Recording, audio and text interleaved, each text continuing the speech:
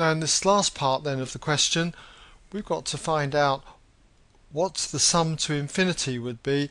That is, if we were to continue adding each of these numbers up forever and ever.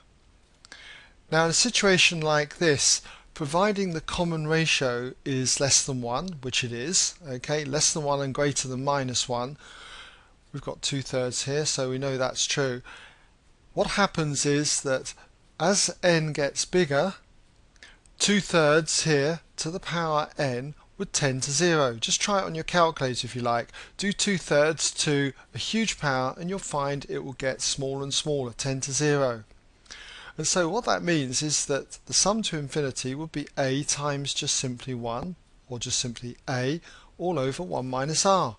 So we have this standard formula that the sum to infinity is a over 1 minus r, providing r lies between minus 1 and 1.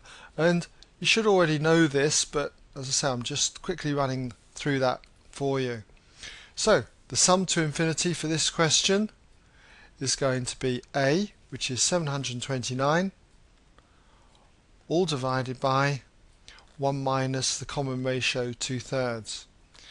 And if you work this out, what you get is 2187. You'll never exceed this number if you add these terms up, but you'll get mighty close to it, okay, the more terms you add. Okay, well that brings us now to the end of this question.